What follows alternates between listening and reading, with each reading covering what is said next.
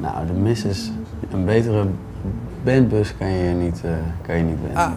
Quit smoking 3 hours ago. Maybe still hope for my burned down soul, but then again, how's it so? I got a cig up in my mouth, yo, down I go. Nobody here to judge me though. Nobody here to stop me, no. Walking down the road with my megaphone. My pants down low. Ja, de Mrs. is niet alleen een bus, hè, eigenlijk. De Mrs. is ook een soort 6e bandlid of zo.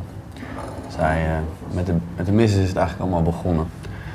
We zijn begonnen met gelijk een tour eigenlijk. En bij die tour hoort een bus. Dus wij hebben toen de Mrs. gekocht en gespoten.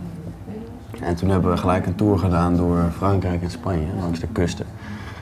En, dat is allemaal zonder dat we elkaar kenden nog eigenlijk.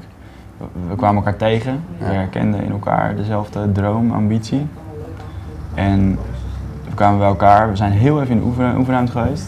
Ik denk niet dat we niet eens 10 nummers hadden. Nee joh. Veel minder nog zelfs. We konden echt alleen maar jammen en een beetje freestylen, een beetje nummers maken. Maar die bus die was zeg maar de vuurdoop, echt, waarmee we de test, of we het gingen uithouden met elkaar ook echt, weet je wel. En daar staat zij ook een beetje symbool voor. De afgelopen 3 jaar is zij er altijd geweest, heeft ons overal heen gebracht, heeft ons getest, heeft ons scherp gehouden.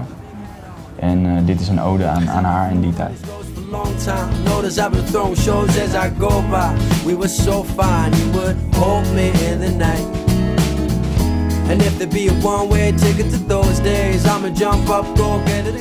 Het blijft een bus, het is geen vliegtuig of zo. Je zit echt nog steeds op elkaar en je komt er heel snel achter wie iemand is, weet je wel. En wie de fuck zijn die andere 4 gasten eigenlijk waarmee je muziek aan het maken bent. En hoe ruiken die gasten? En weet je wel, je eet samen, je slaapt in een tent samen. Weet je kan aan elkaar snuffelen af en toe. Je doet alles samen, weet je wel. Dus na zo'n maand ben je echt wel een stuk wijzer over wie de groep is. En dat is zo belangrijk, weet je wel, met wie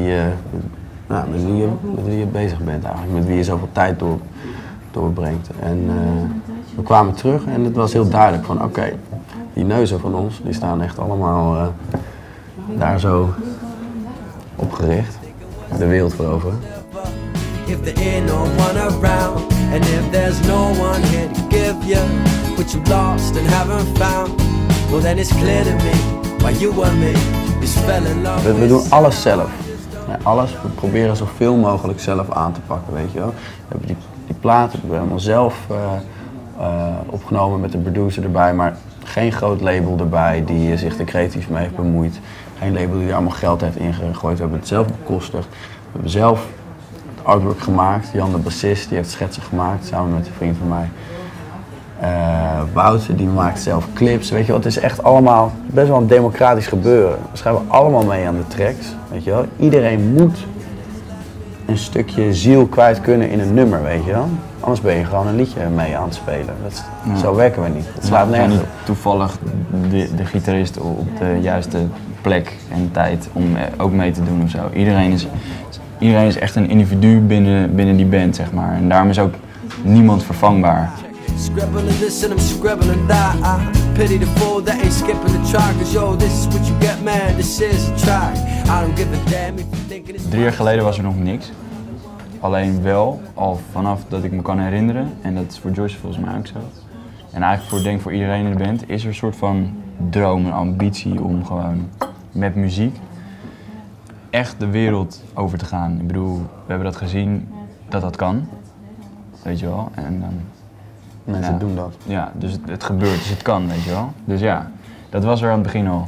En nu 3 jaar later, we hebben nog niet eens een plaat uit. Nou, de Facebookpagina knalt uit zijn voegen, weet je wel, bij spreken. Dus dat is gewoon, daar zie je al aan dat... En dan is er nog niet eens een plaat. Op basis van wat er nu in de wereld ligt.